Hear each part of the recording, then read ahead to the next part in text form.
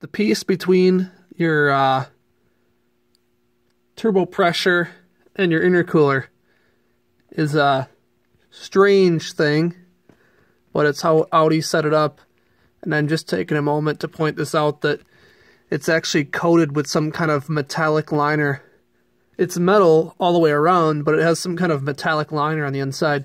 So you probably don't want to hit snowbanks and stuff with the front of your car, because you don't want to torque or bend on this internal material, because it will chip off and go into your intercooler. I've noticed mine was like that, and I started chipping away at some of the larger pieces, trying to even it out, and you know, Audi falls short sometimes, and again, here we are. So just remember not to hit anything with the front of your car, because you might bend or crack or release some of this material from its metal surround.